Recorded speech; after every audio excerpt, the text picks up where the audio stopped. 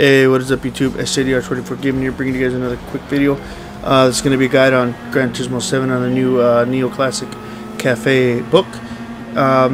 Basically, in short, self-explanatory, is you're going to want to keep it to level 6 lean. I have 0 traction on the car because it handles pretty damn good, so it's pretty good. Level 6 lean until about lap 4. And then we're going to switch it up, so we'll see you at lap 4, and then I'll explain some more, guys.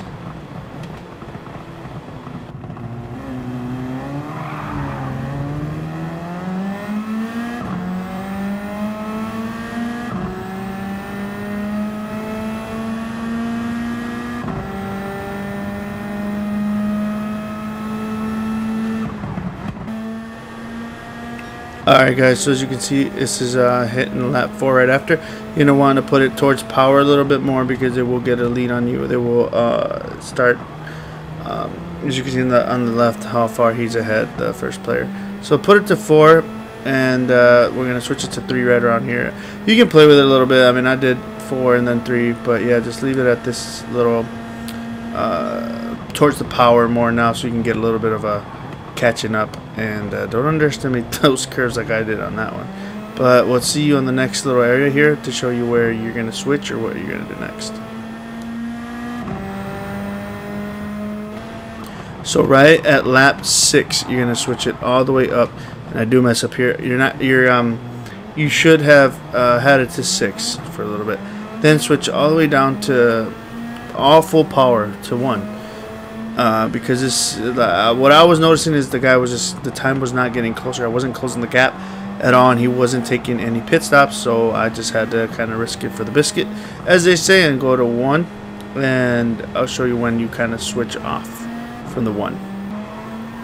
So around lap 7, you're gonna want to hit the pit. Excuse me.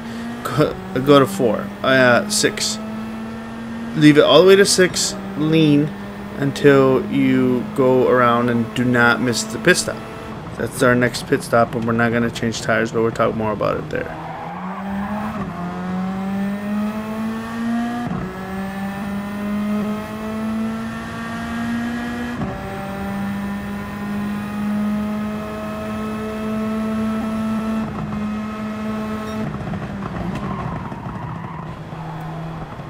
Okay, so this is the area where you're going to not switch. You're not going to switch tires because they are barely worn out, as you can see at the bottom left.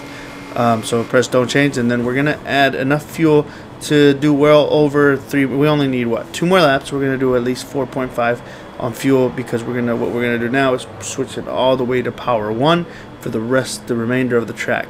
By the way, while I have you guys here, pack wet tires, because this track does tend to be very random, and you can have rain at any time. So check out on the bottom right, you can hit on the directional pad left all the way to weather, and then down and up on the same pad to see if there's any rain, because it's very random. But I hope this helps. You're gonna put it all the way down to 1. Like and subscribe, guys, if you found this helpful and stuff. I'll show you guys, like I said, 4.7 on the laps, and go all the way to 1, and we'll show you the win here. Peace.